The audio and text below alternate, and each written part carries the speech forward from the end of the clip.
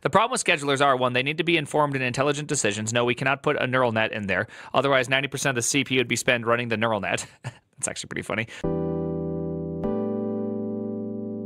Alright, we're gonna need some theory first. Let's use a deadline-based scheduler because deadline is good to prioritize system responsiveness. We're gonna model the deadline as the task runtime plus the time slice that the task is gonna use, all scaled by the task priority. Now, the runtime part is easy because it's an information from the past, but the time slice part is difficult because I would need to predict the future. Therefore, let's use a neural network to do that. We're going to input the task name and priority into the network. The neural network is going to run some math and it's going to spit out the predicted time slice that we're going to add to our deadline. Now, we need a workload to train our model. So let's use WebGL Aquarium, which is really good to measure system responsiveness. We're going to fire StressNG in the background, generate some scheduling trace. Now, the trace looks like this. There's a task name, priority, and the actually used time slice. That's the important information that we are going to use to train our neural network.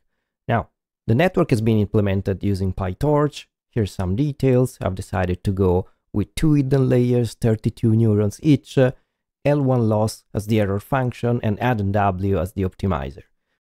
So we can train our model now. That's the most computationally intensive part, so I'm going to speed it up by 10x. But once the model is trained, it is trained, and we can import that in our Rust scheduler and run the model. So here's the code of the Rust scheduler. I've been using the torch crate to import the model. And here's the part where the neural network is initialized. There's also a predict function that is the actual predictor that spits out the predicted time slice that is then added to the deadline. And the deadline will determine which task runs first.